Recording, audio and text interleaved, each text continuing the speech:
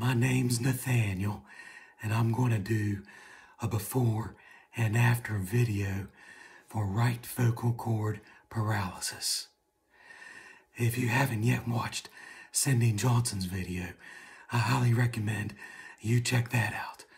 I watched that and it was an encouragement, and you could even say inspiration for me. And so take time to watch that. I'm having surgery tomorrow, and I've sounded like this for approximately 7.5 months. The first few months after I started sounding like this from a prior surgery, I met up with a new doctor, and he did 2 vocal cord injections.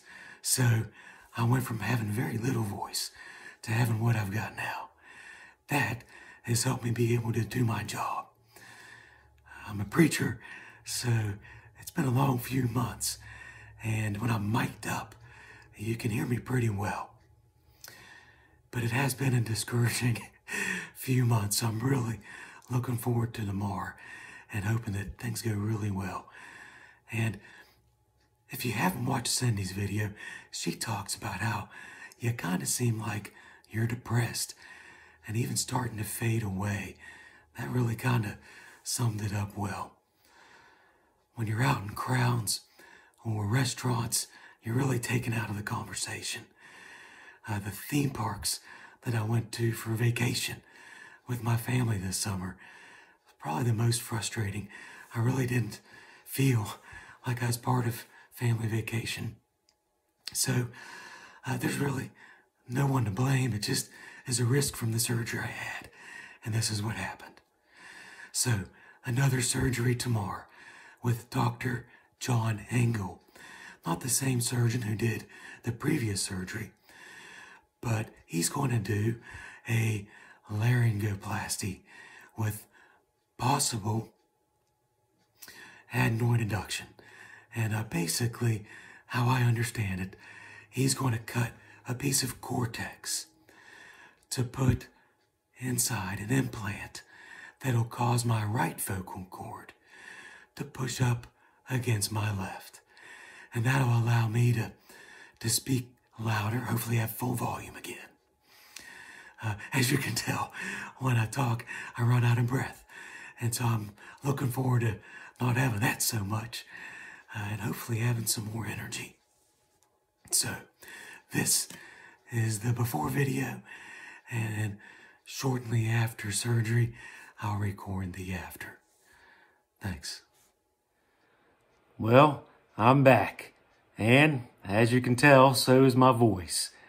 It's been 5 weeks since the surgery, and Dr. Ingle said it'll be about 6 to 8 weeks before your voice really settles in. And as you can hear, after 5 weeks, it's settling in pretty good. And I'm very pleased with how things are going. It's pretty miraculous. Let me tell you what happened during and after surgery. So if you're going through a similar situation, you know what to expect.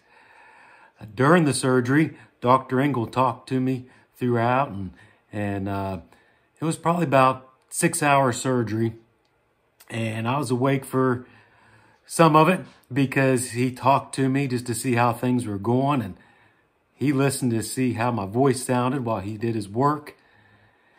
After surgery, I had a voice, and it was just incredible. About day 3 or 4, my voice got squeaky because of the swelling in my throat. So if this happens to you, don't be alarmed. I know I was concerned. Oh no, my voice is squeaky and I'm going to sound like Scrappy Doo.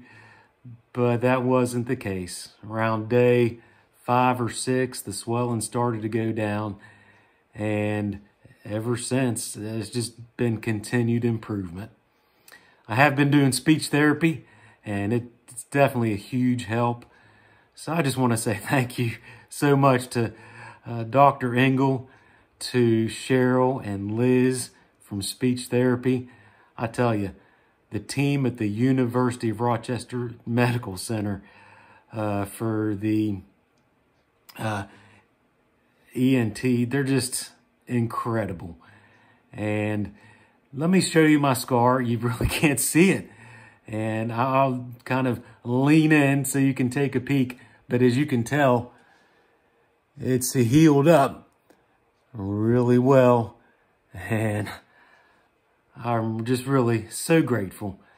So whoever's watching this, who's prayed over the last 7.5 months, really, I've been going through this thing for about a year since I found that tumor on my thyroid and felt it. Thank you.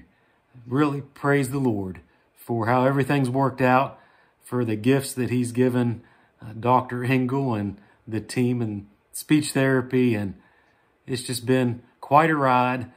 But man, you can tell things are better now. So I hope this video has been helpful to you. And if you're watching on YouTube, and thanks for taking time to listen to me.